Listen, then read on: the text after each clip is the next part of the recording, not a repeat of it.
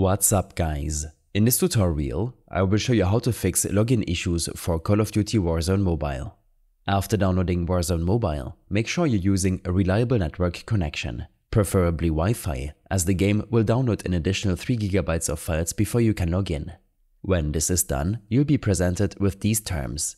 Simply tap on each box to check it, and then tap on Continue. You'll be asked to either log in with your existing Call of Duty account, to sign up for a new account, or to play with a guest account. It's not recommended to use a guest account, as you will likely want to keep your game progress and transfer it to another device in the future.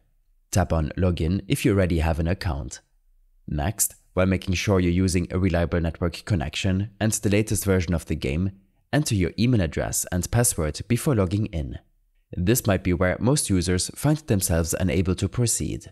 If you created your Call of Duty account using any of the services listed below, such as PSN, Battle.net or Steam, then choose one of these options.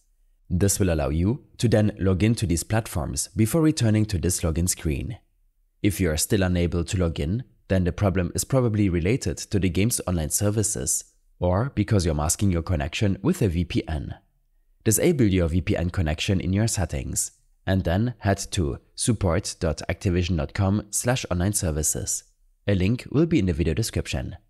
From here, select Warzone Mobile and verify if your device is supported and the game servers are up and running in your region. If there is no server problem for the game, then proceed to restart your device and log in again. I hope this helped you out. Leave a comment if you have any questions, and see you in the next one.